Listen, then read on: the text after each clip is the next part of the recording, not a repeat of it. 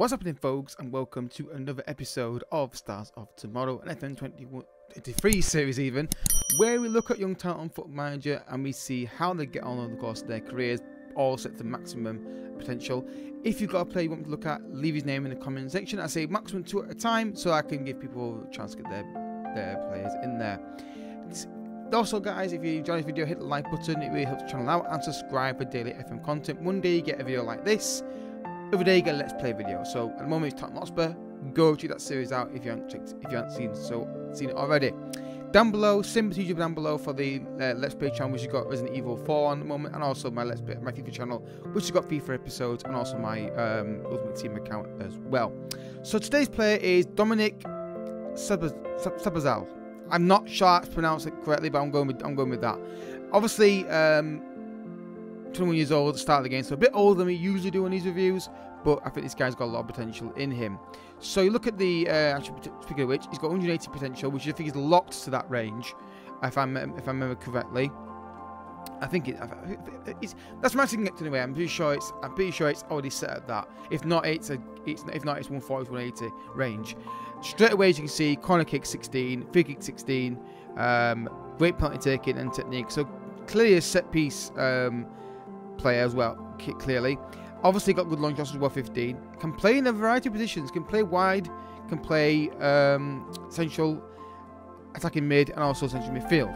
Now, obviously, the dribbling is not amazing, but I think the pace is good enough to play there. But looking at the player traits we've got here. Tries kill balls often, tries tricks, tries long range passes, and hits free kicks with power. The top 3 lean. The second and the third one lean towards me thinking he's more of a playmaker, more of a central area. But a wide player could be possible as well. So as you can see, he's got a. I've done a scout report for you as well. He's got 2.5 star potential, potentially 4-star, maybe even 5-star potential. Strong penalty taker, natural in couple positions, great pace, fairly consistent performer. All the rest of pretty much what we saw on the stats there. Needs to be better with his marking, but again, he's an attacking player, so I don't think it's much of an issue. So his contract was signed in 2021. So you can try and sign him in the first season. Now, of course, I'm Bayern Munich, so this could be very difficult to do. They want 69 to 83 million pounds. Again, every safety, but we're going to give you a negotiation test here and see what we can do. So let's try 50 million pound with a bit. Obviously, Bayern Munich can't afford this, obviously, but we're just going to try with like 20 million pound. So they want 84 million pound. That's a very quick negotiation. Obviously, it's Bayern Munich, so it's Bundesliga club, so that may increase the price eventually. But that's a quick negotiation. 80 million pound-ish you're going to spend on him if you can get him. I'm surprised actually Bayern Munich actually were entertained for talks. So obviously, being a rival, you thought they would try and resist that, Leipzig. At least I would do anyway. But clearly they disagree with that. So straight away, as you can see, we go to his development screen here. He's basically 2-footed essentially. Very strong on his left foot, very strong on his right foot. So that's pretty good for me. I'm not too concerned with that. So let's go to the first jump and let's see how he develops early on. I say early on in his career. Let's see how he develops early on in this review. Alright, so he's still at Leipzig, which is not a big surprise. Because they are decent, they are a good European, good team to be at. Clearly, as you can see, corners, free kicks, passing, penalty, technique, all the highest ones. Still got good long shots and good first touch as well. Mental stats are basically stayed the same. A few big creases there. Obviously, the main 3 there: decisions, termination, and flair, and the pace up to 16, which is good to see as well. Same player traits. Looking at injury record here, and one serious injury for a hip injury from a fall. Well, in fact, from a player actually. Could be a fall, I suppose. 2 months. Apart from that, not too much of a concern there. Now his contract, he's got an 82 million pound release clause. So the release clause in this scenario has landed quite well with his fee we negotiated earlier on. So obviously every save is different, of course. Obviously, there's no guarantee this will be the same in your save. Could be less, could be more, but gives you an idea. But £80 million seems to be the fee you got to pay for him, which is good because which is good for us to know, because if he doesn't move, at least we then get some idea about the fee, don't we? Which is kind of the part of the review we want to look at. So, career stats. So, obviously, Leipzig, as you can see, he got, the first season he got 5-2 in the first season in this review, of course.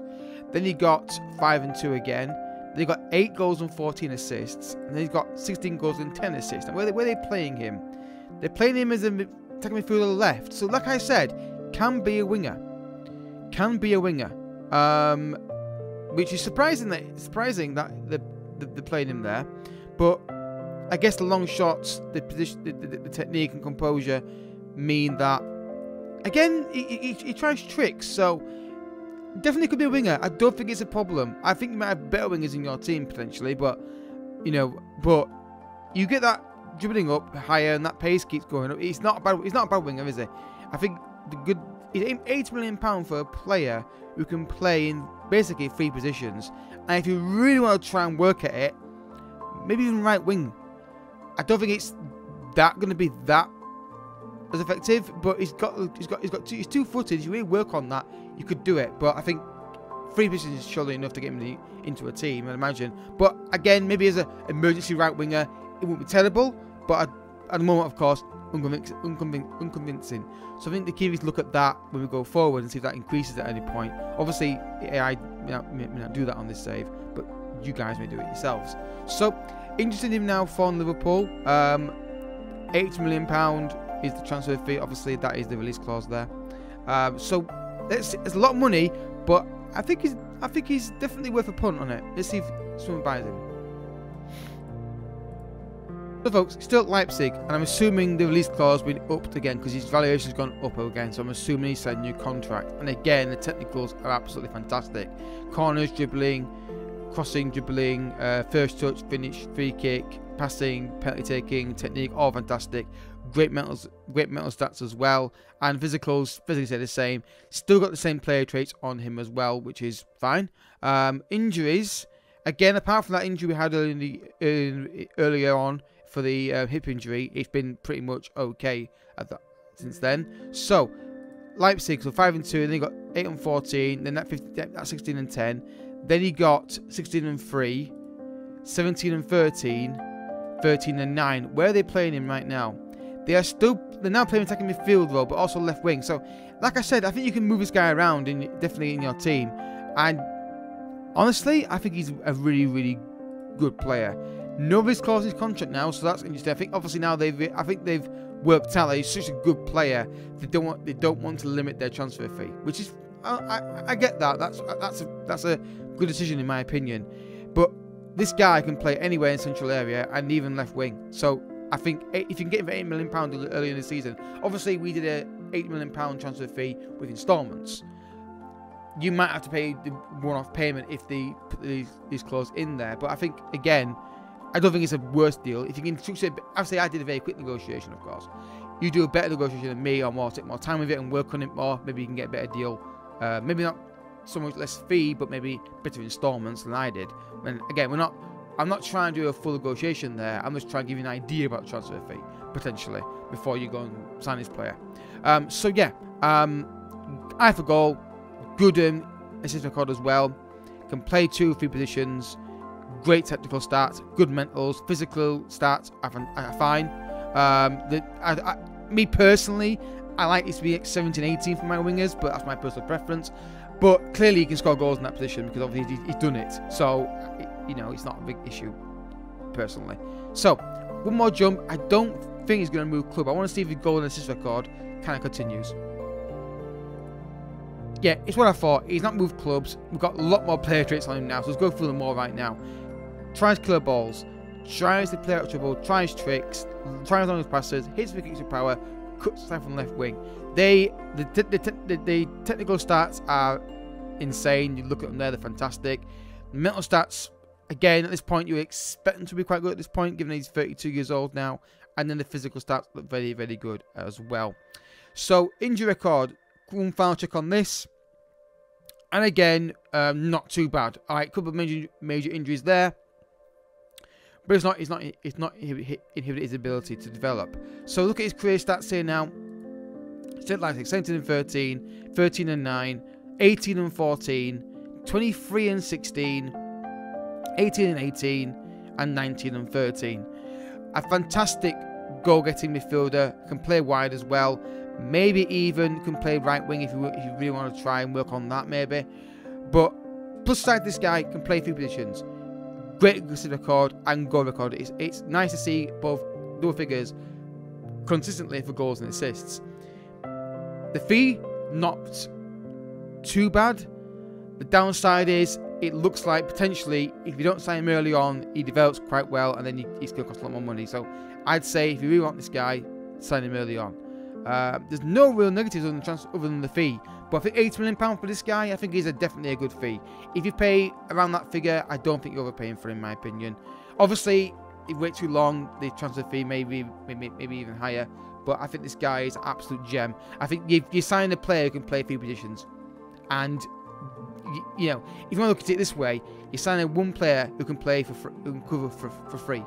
So you can play him attacking mid, you can play him essentially midfield, or you can play him wide left. I think you want to play him in one of these 2 positions, attacking midfielder or wide left. Maybe Mazzala as well. Maybe Mazzala, maybe or something like that. Box to box, something like that. Could be something you could do as well. But I think he's a really good player that you should really sign. But again, I think the advice would be sign him early before they take the release clause out of there, or he develops too much and then the fee is going to be absolutely astronomical. But your thoughts down below in the comments. Is he someone you've signed on FM? Have you used him yourself in your Leipzig saves? Let me know has he moved clubs somewhere else? What's he moved for? I'd be interested to hear that as well. Have you seen him move somewhere for a lesser fee than this? Because that'd be interesting to hear about as well. Obviously, it's one save, it's one scenario, one simulation of the player, so we can't always, you know, it's not a rule. That would be the fee for the player every single time. Down below, guys, if you have enjoyed the episode, hit that like button down below. Smash the subscribe button as well to get up to date with all content on the channel. Down below, like I said, the Let's Play channel and the Leaf FIFA channels are down below. This channel now has got a different schedule on it. You have one day of one of these videos, like a random video. It starts tomorrow or some other video I do. Then you'll get a Let's Play video the day after that. I'm also going to do shorts. I'm going to do a few experiments on shorts to see, just get, you know, basically plays I've already done. Like Financial is the one I'm going to do in a minute, where I'm going to just do a quick test on doing a short and then get an idea how to do them. And yeah, thank you for watching. Hit the like button and subscribe, and I'll catch you all in the next one. But until then, thank you so much for watching. Bye bye.